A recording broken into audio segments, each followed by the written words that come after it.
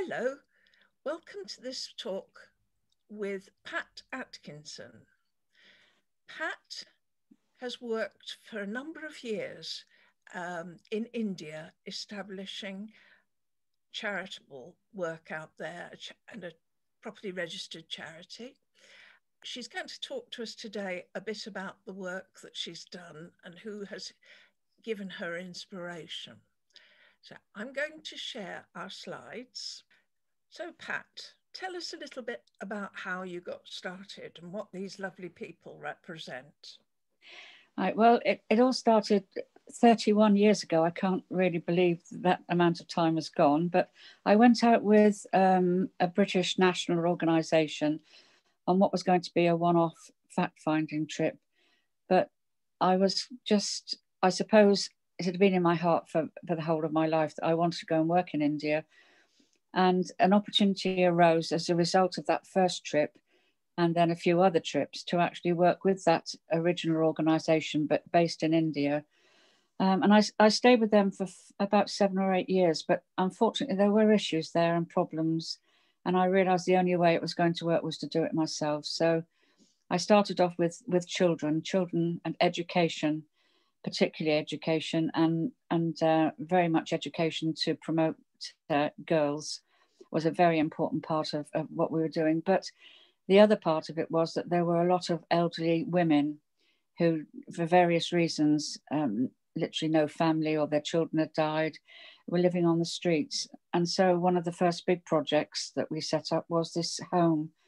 And it is a lovely home. And it's for elderly women who've been on the streets for several years.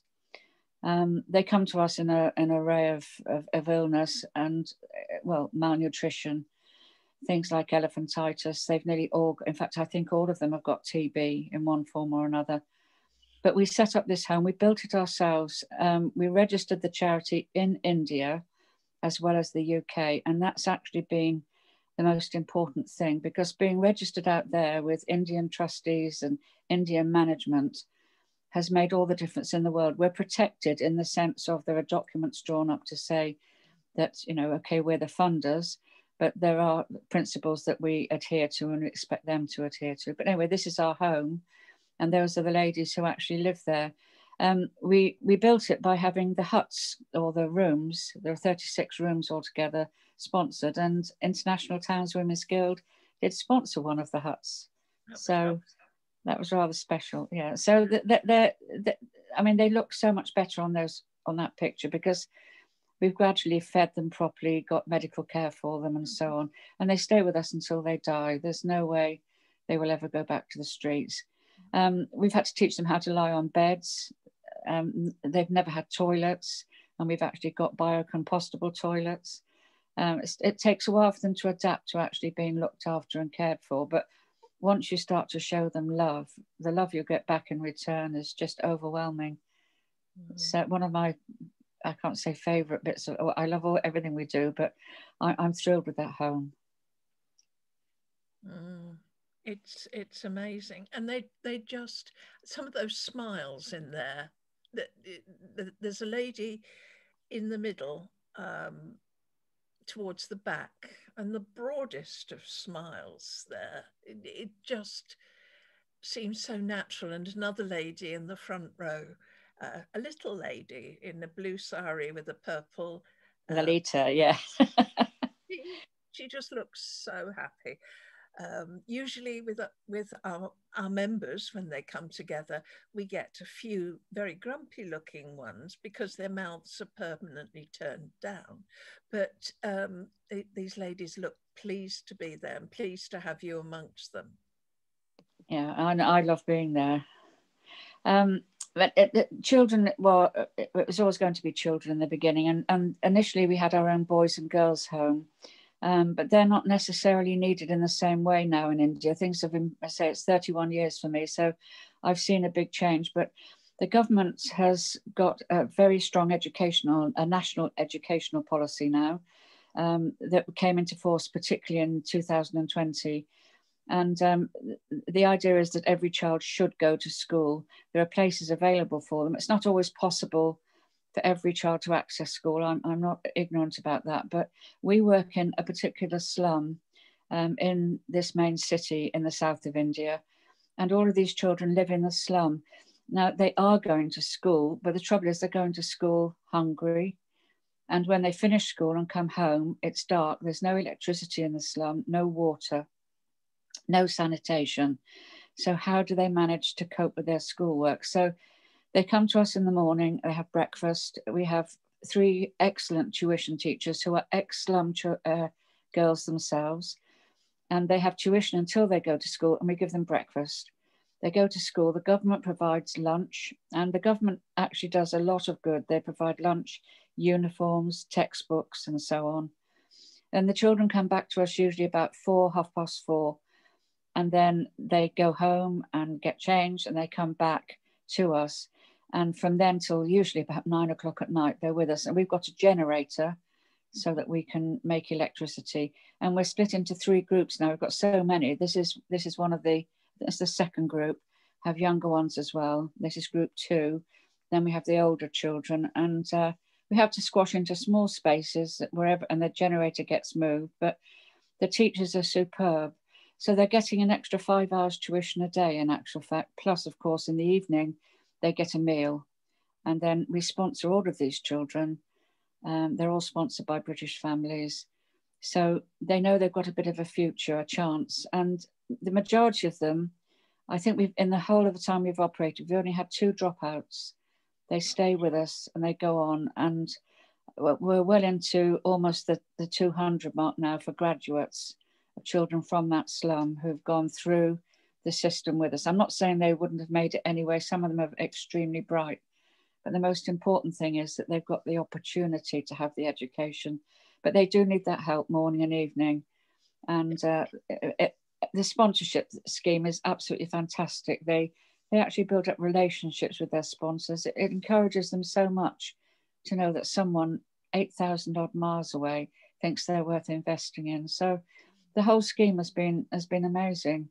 And we would expect every one of those children to be with us for at least 8 to 9 years, and then to go on to higher education or vocational training as the very least. And of course, doing it this way enables them to stay with their families, even though their families may be living under great poverty. They're not a burden on their families in terms of being need to be fed or schooling to be paid for. So they don't need to be pushed into the world of work too soon. And that's actually, that's a major factor, because the fact that children sometimes are pulled out of school into work is because the family just can't cope. If you read the stories behind every one of these children, you'll find that most, well, these are considered socially deprived children, economically disadvantaged, to use the socially and economically disadvantaged, to use the government terminology. They're living in a slum. Their parents will be mainly illiterate, and they'll be earning something in the region of £30 a month. In fact, our criteria is that the child's family income is less than £30. And we ask sponsors to pay us either £9 or £10. £9 covers everything. £10 allows us to put £1 a week away for their future. And I mean, think about that's a third of their family income that we're investing in their children. So there's no way they want to drop out at all. In fact, they're a wonderful group. The last group of children that have just graduated, 12 of them who've actually left the scheme, all been with us for at least 11 or 12 years. And they form their own support group for us now. And they're actually putting some of their wages into a fund so they can help these children as well. And we rely on volunteers. I've got minimal staff, really. But it's virtually all of our volunteers, 23 registered volunteers, are all ex-children who've gone through this system. It says something for the system working that the people want to come back. When you think about children that go through the care system in the UK, which I know is somewhat different, but a lot of those just never want to go back again. This is a very different kind of care. And it's a care that clearly makes them happy as well. I hope so. They are. They're wonderful. I mean, they are incredible children, and they really want to learn. This is the amazing thing. I mean, the way of teaching there is totally different to ours. They tend to learn a lot by rote, but I mean, we follow their system. We're not going to try and change the way that the government does it. That's not the right thing to do. We just try to support what the government is already doing. And I think, you know, for these children particularly, I mean, living in a slum, and it's not a good slum at all. It's not their fault, but they have no electricity, no water, no sanitation.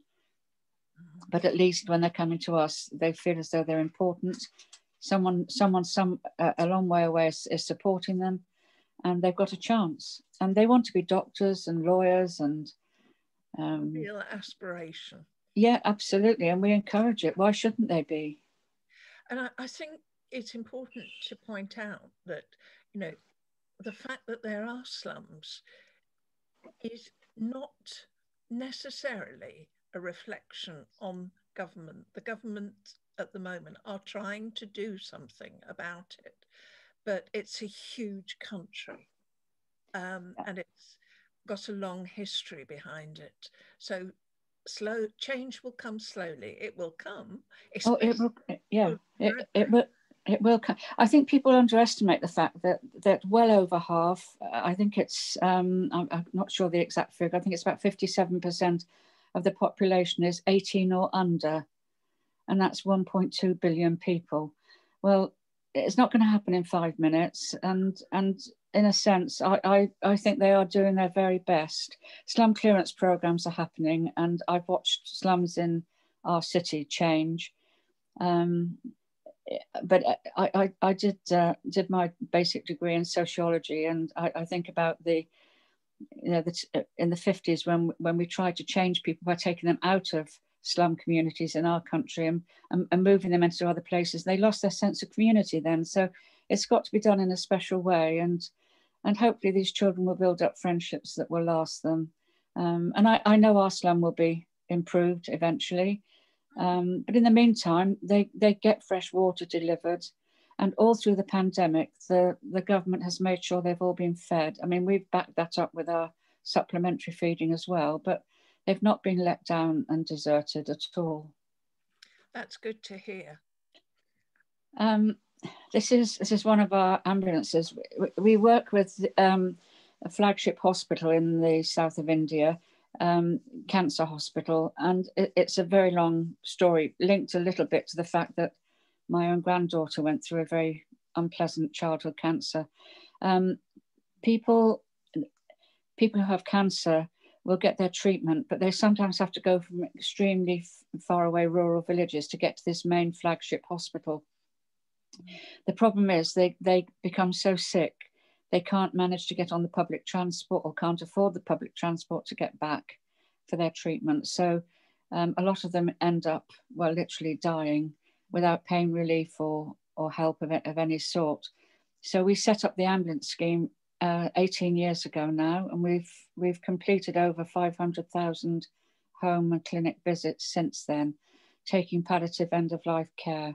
We provide the ambulance, the driver, pay the fuel costs, and the hospital provides the nurses, or hospitals and local churches or organisations provide the nurses. And it's been an incredible, I mean, I've been out on the ambulance a lot of times. Sometimes it takes you 2 hours driving to reach this remote rural village where there are no buses anyway. And you've got this poor soul dying in a shack with no medical care unless we take the ambulances out. So that's been a very important part of what we've done. We're still doing it now. This particular ambulance is actually not doing that in that part of the south. It's more in Tamil Nadu. And we're now looking after children who've got cancer. And the same situation, they're living in isolated rural villages. It's the geography that people never grasp, really, how far it is for some of these people to have to travel. And our ambulances, 2 ambulances that were sponsored for us by Rotary clubs. Those 2 ambulances are bringing children who can't access treatment otherwise backwards and forwards to the city where our slum is based for their treatment. So we're all together running 2 ambulances in the Kerala area that are going out to older people, and 2 ambulances in Tamil Nadu for children. So 4 ambulances running at the moment. Wonderful, wonderful. And I'm sure many of our viewers will have experienced life-limiting illness and know the importance of travel being laid on for them and to get them to and from appointments. We're now at your farm with the chickens, and you've mentioned that some of them end up in the pot, some of them are layers. You were just beginning to say about how useful it was during the pandemic. It meant we had a supply of fresh eggs that was going to carry on, and the chicken meat, of course. So that did help us, because we did provide food for all of our elders and children. Well, we're still providing them on a daily basis through the pandemic. So having the farm, it's not a big farm, it's less than an acre, but we've got the chickens and 3 cows. We started out with 2. Unfortunately, one of them gave birth to a female. And so we get milk as well. And that is amazing. And what we've done, and I'm really quite, I don't like using the word proud, but I am proud of it. We couldn't keep the original goats we planned to keep because there was no water to grow the grass. But we've actually started a hydroponic system. And we managed to grow our own grass now, and just enough for those 3 cows. But those 3 cows give enough milk for the children to have a cup of milk at least 3 times a week each. So it's a small concern, but it's actually invaluable to us, because we've got meat, eggs and milk all being provided from this little tiny piece of land, which is less than an acre, in a drought area where there's no water. So it's quite amazing, really. You say it's a drought area. How long has the drought been going on for? Well, it's quite remarkable. When I first went out there 31 years ago, you couldn't cross the river that divides the city at certain times of the year when the monsoon was on. But that river has been totally dry for about 14 years. So they do get a bit of rain, but there's no water in the underground streams. It's pointless trying to sink a bore well in that area now. There's just nothing there. In fact, the World Health Organization thinks that in 50 years, where we're based now, will just be desert, because there's just no water. So the government provides water tanks 3 times a week, and that's the only water the people in the slum have got access to. We're very lucky in this area where there was actually, on this farm when we bought it, there was an existing bore well, but we only get about 6 litres of water a day. And that's all we can get from that bore well. And we're very fortunate to get that. But every time I go out to the farm, I see the trucks trundling around with the government water, because so many people just have no water at all. Well, one of the most telling things for me was we're 9 hours from the coast by train, but we took our children to the sea, and and the old ladies. And one of the ladies, when she went into the sea, said to me, "This is the first time in my life I've been in water." And that sums it up. It's serious. And I mean, we get a bit of rainfall during the year, but it'll rain for a couple of days and then stop. The days of the monsoon lasting for weeks at a time have completely gone, in our area, that is. Gosh, it's really a certain sign of climate change there, isn't it? Oh, absolutely. I mean, I don't understand the technicalities of climate change, but I've seen it with my own eyes. I mean, 31 years and going from what it used to be to what it is now is quite well, frightens me, to be honest. Really worrying. Kerala is totally different. You know, Kerala's got water and paddy fields, but you just do that 9-hour journey to where we are and there's nothing. I just put this picture in because this is one of our latest graduates. He graduated from university with a BCom, Bachelor of Commerce, and came back to say, I just took that picture because I'm proud of him. I'm proud of them all. I mean, they're lovely, lovely children. Yeah. I think you have honorary grandmother status there by the looks of things. Yeah. This is one of our ladies actually in the slum who became very sick. She had a bit of an accident and had to have a leg amputated. And of course, there was no one to care for her, but we did care for her. She wouldn't come into our home, unfortunately. But we looked after her in her shack, but she sadly died. But at least we did look after her. And that's typical of the sort of home they live in. This is one of the children who's got cancer. This little girl lives in an isolated rural village and she can't walk. And again, to get to the hospital, which is about 4 hours away on the bus, how does she get to the hospital? Well, she can't. It's as simple as that. So we take the ambulance out and pick her up now and take her in for a treatment. She's improved a lot. She's had to have an amputation. Unfortunately, there are quite radical actions are taken sometimes to try and arrest and cure cancers. But she's just one of the many that we do transport because otherwise they would not reach the hospital. The little hospital we're working with, this is a small country hospital, not the main cancer centre where we run 2 of the ambulances. They say that every year, probably they diagnose 4,000 odd children and probably a third of them never come for treatment because they just can't access the hospital. So our ambulances are playing an increasingly important part in looking after them. This is our football team. I'm a big Norwich City supporter. I don't know why, but I am. And we wanted the children to access the things that other children are doing. Just because they belong to a slum community, it shouldn't mean they can't, become part of football leagues. So some friends got married and they said they wouldn't have wedding presents, they'd have the money instead for football. So we bought them their kit. So they're in Norwich City colours there, but with our logo on the front of their shirts. That's the boys' team. And we have a girls' team, because why shouldn't girls have the same opportunity as the boys? There wasn't a girls' league, and there still isn't a girls' league, though they're thinking about forming one now. So our girls have to play against the boys. So in the bottom division, but they still play. And this is our five-a-side girls' team, the group that plays in the five-a-side team. And we're encouraging that just as much. And it's quite unusual to see a girl in shorts in India, but there we are. That's our girls' football team. And of course, internationally, Indian women do take part in quite a lot of competition, don't they?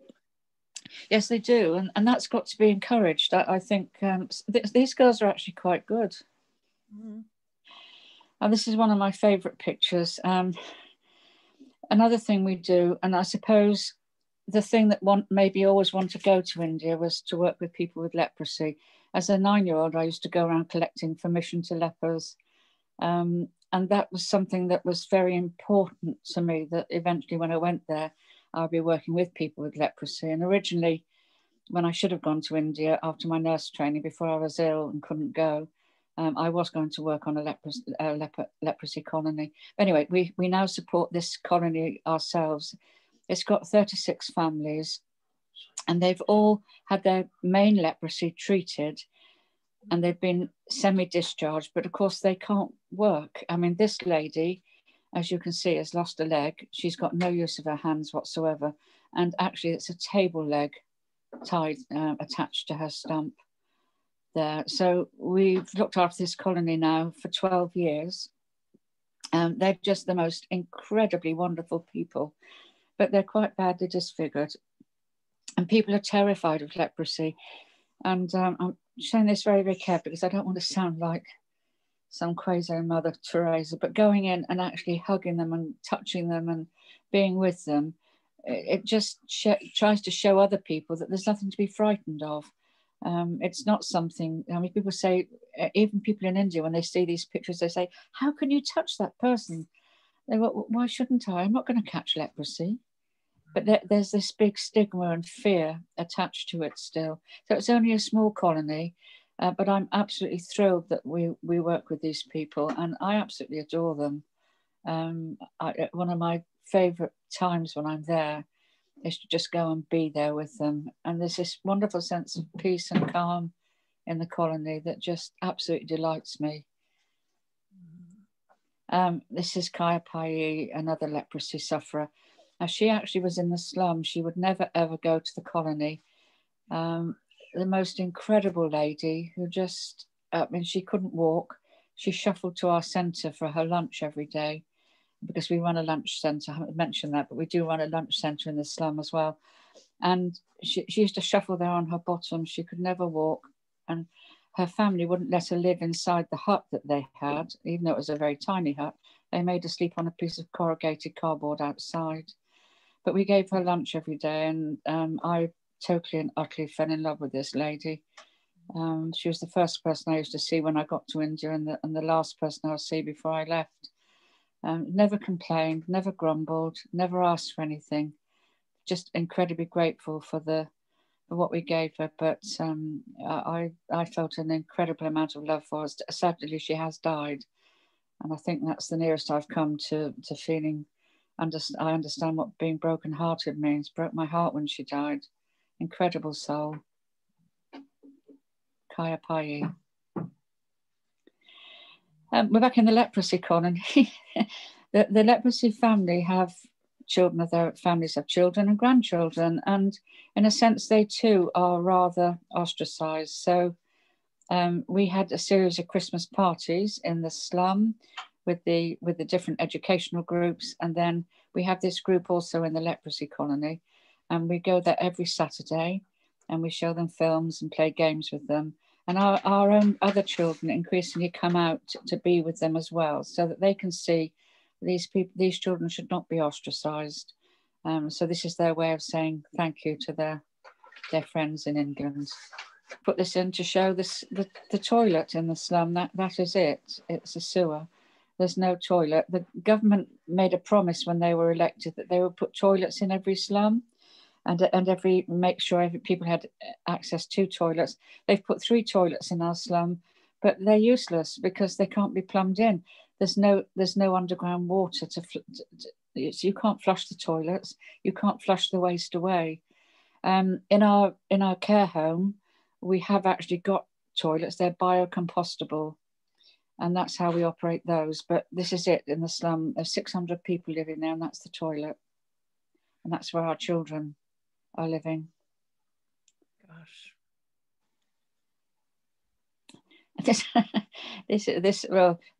Her name, she's another one actually with the same name as the leprosy lady, Kaya Pai. She's the lady I personally sponsored. She learnt 2 words of English, pongal pongal, and the pongal is actually a Tamil festival. But I sponsored her for 4 or 5 years. She'd had the most horrendous life. She'd been on the streets for 5 years when the police brought her to us. But again, the most adorable, lovely lady. Never complained, never grumbled, and just so thankful all the time for what we've given her. We're able to give her. And again, every one of those ladies is sponsored, and it makes such a difference to them to know that someone cares for them, and that they are going to be looked after. And she has, again, tragically, since that photo was taken, she's died last year, the end of last year, not from the pandemic, just literally died of old age. And that's marvellous, in a sense, that somebody is dying of old age when their life may have been considerably foreshortened. To think of her dying on the streets, and I mean, you see very few on the streets now because the government has set up a scheme to keep old people off the streets. They're setting up a series of dormitories now for them.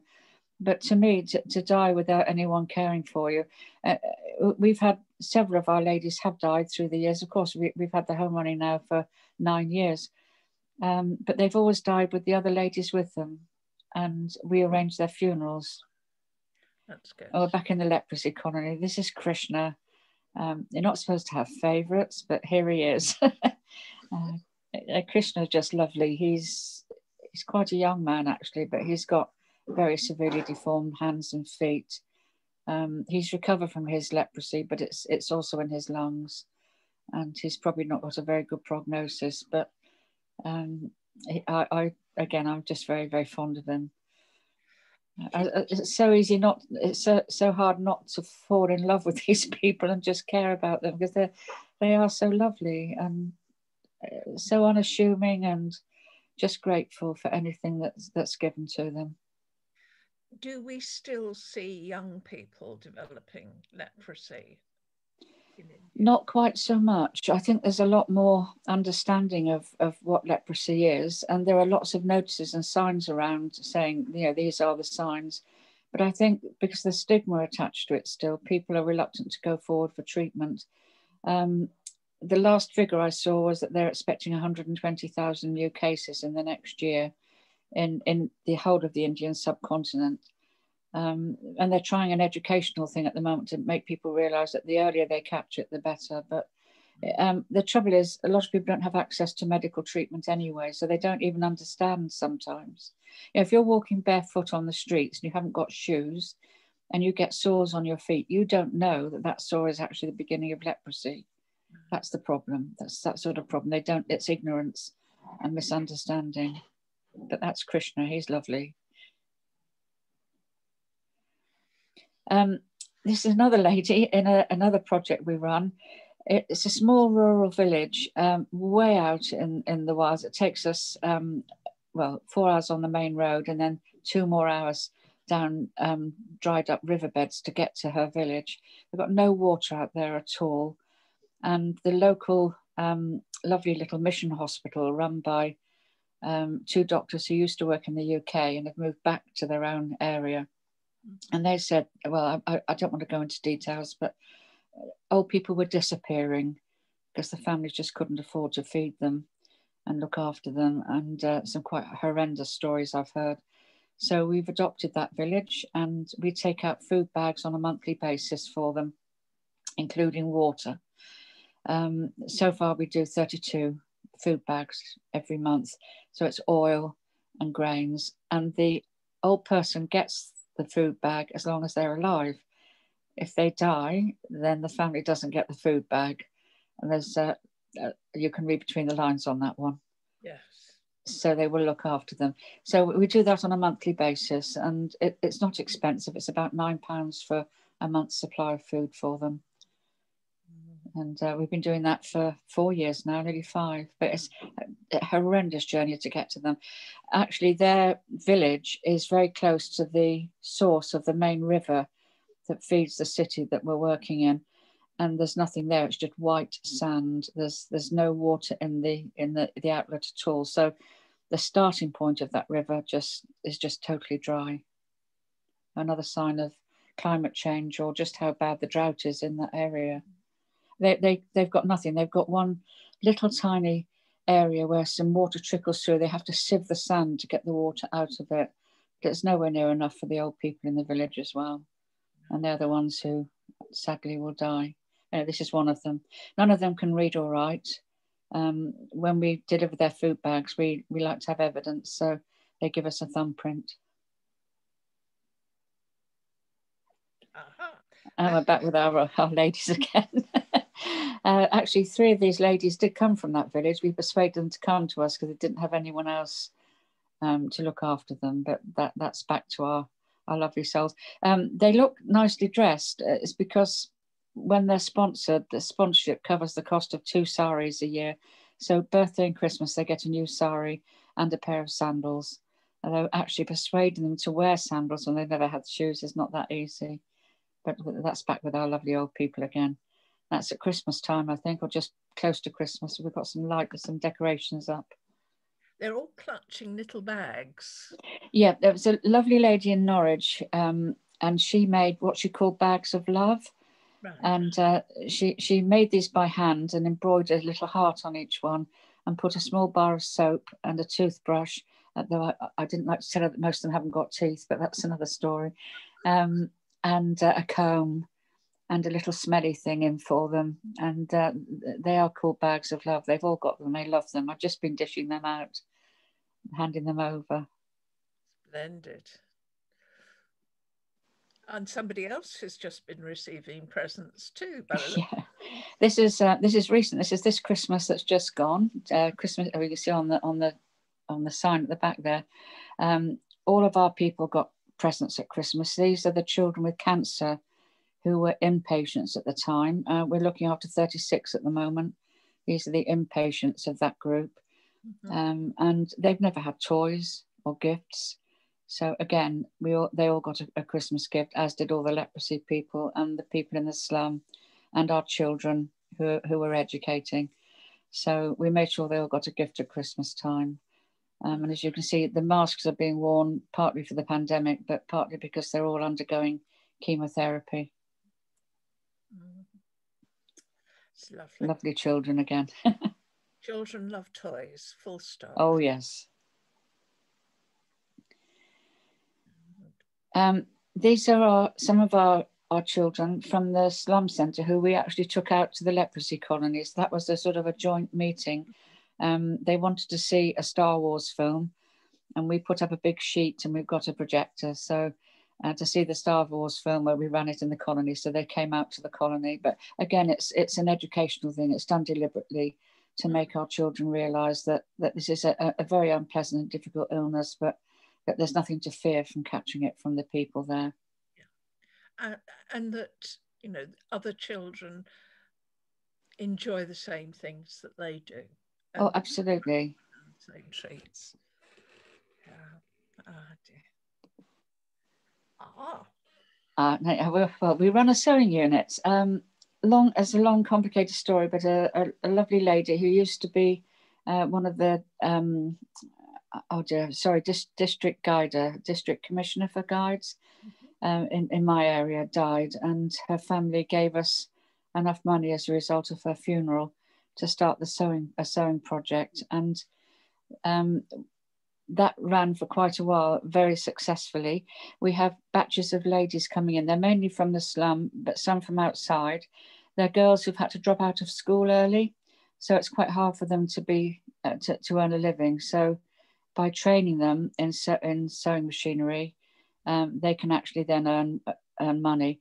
When I said the government gives the children uniforms, provides school uniforms, it does. It gives them the cloth, actually, not the uniform itself. So there's a source of money making there. But anyway, one of the things they really wanted was an embroidery machine, and they're quite expensive. But again, thanks to a very generous donation from some friends, we were able to buy this embroidery machine. So you can see by their faces, they're delighted to have it. They've been waiting for it for about 6 months, and now they can do a lot more. So as a result of the embroidery machine, we're able to now make some embroidery gifts that we're beginning to we can't technically sell because of customs duty getting things into this country. But my what I call my home church is on Exmoor, and they sell handkerchiefs that the ladies make. So we're producing things now that just to make them see that you can actually, if you work, earn something. So they do 6 months training with us. We have 6 in the morning, 6 in the afternoon. So we've got 12 in training, so 24 a year, and it's our 5th year of running now. And they can come back in the evening to use the machines. And this is another project. These are sort of a leaf you can only get in India that's been dipped in acid and made into a gossamer. And the children do that, very careful with the acid. And then they stick the leaf onto cards and they hand paint them.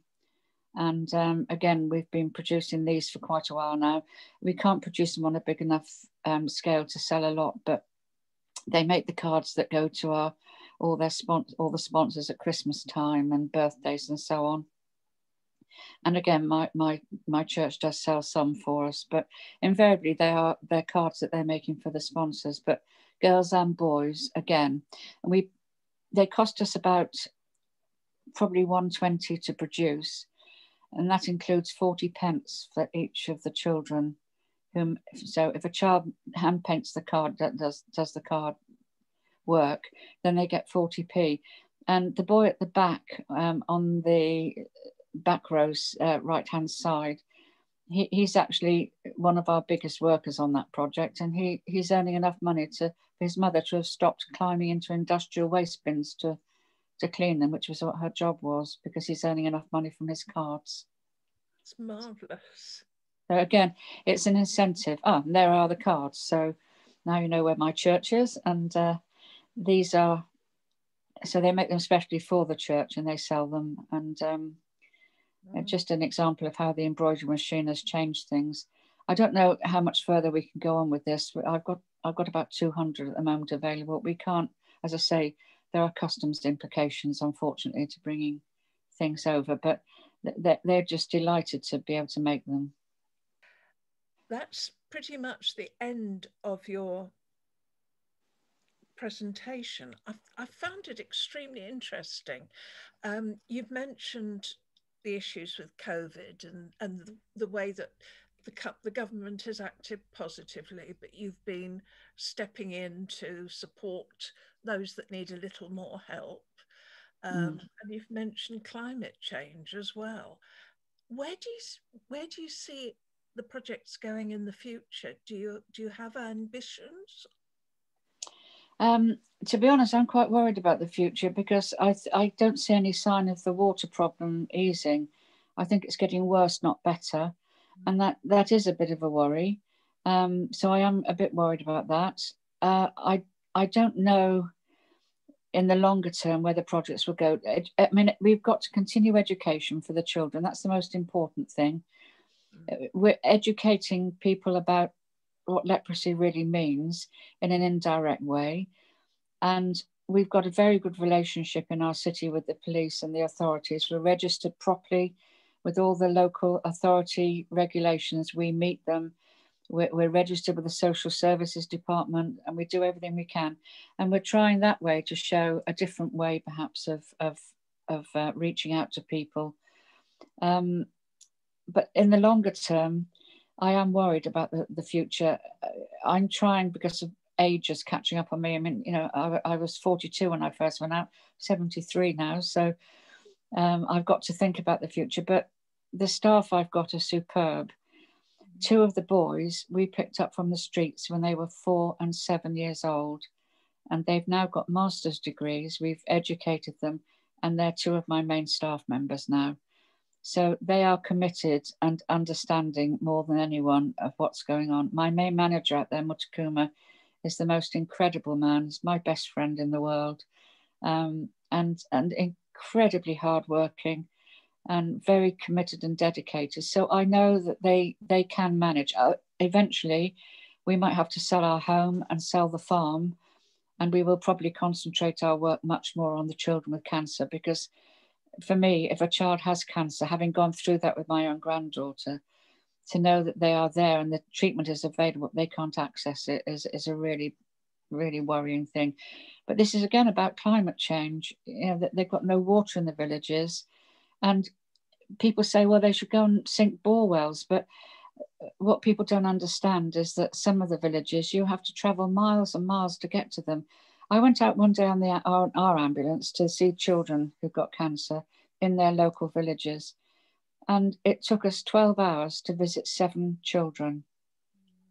And most of that was down dried up riverbeds, almost impassable roads to get to these children, to take them, because again, they get monthly food bags and allowances, to pick up a couple to take to hospital. So it's an ongoing project. I think the government is trying so hard to alleviate the problem, but it's a huge problem over a huge geographical area, and they're fighting climate change as much as they are other issues like, I don't know, how do you educate that number of children?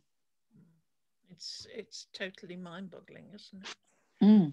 Now, this series of talks are all about writing women into history.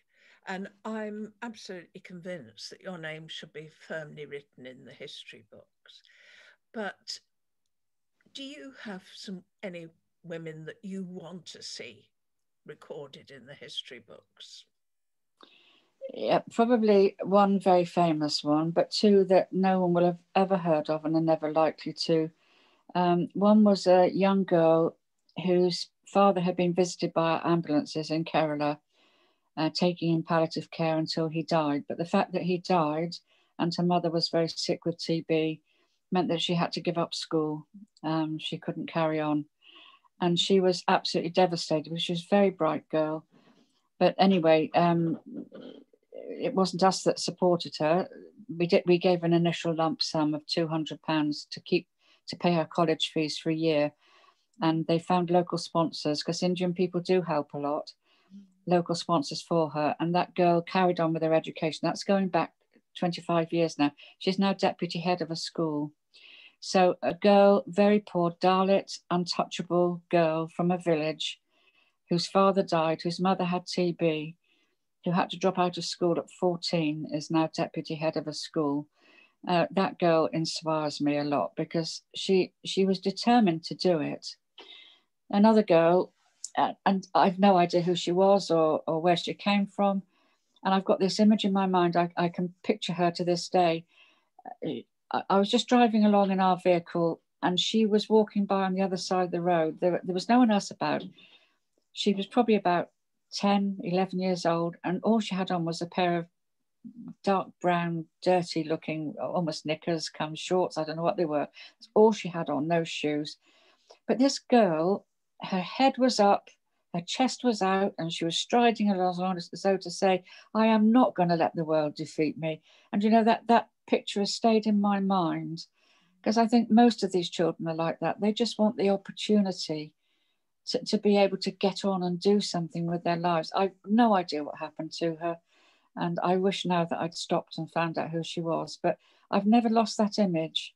Mm-hmm. And the famous one was, I was very privileged to actually meet Mother Teresa in her little bedroom. She was very interested to know how we'd managed to access the slum that we're working in, because apparently it's been quite a hard one to get into, but you know, we're there now. And it was a 4-day journey to Calcutta to get to her. And she was very sick when we got, had to wait 3 days. I went round and saw all the work that she does, all her own projects in Calcutta. And then eventually I was able to go into her bedroom. And it was about 6 by 8. There was room for the bed that she was lying on and just a bucket on the floor and a glass of water. That's all she had, no belongings. And I was with her for a very short time. She was just too sick to have visitors. I was really privileged to see her at all. But she was an inspiration in India. And I was there when she died in India. And the whole of India came to a standstill for her funeral. All the shops shut out of an act of respect. The streets were deserted. And people were everywhere trying to cram into... In fact, I had to get a hotel room in the end to find a television to watch her funeral. And it was around about the same time as Princess Diana died. There was a bit of a furore in India when the British press was saying that Diana was like Mother Teresa. And they said, no, she wasn't. Mother Teresa was a person of her own. But having seen her projects, and she epitomised the fact that she's just an ordinary person. That's all I am. You know, all of us can reach out like she does and did. You don't have to go to India to do it. I think that maybe this pandemic, more than anything, has shown us that we can actually be there for each other. The volunteering, the wonderful amount of support that people have been giving in this country since the pandemic started just shows that this is what it is all about: loving one another. I will never ever proselytize or try to preach to people, but you know, my faith does matter to me, and what we were told was to love each other.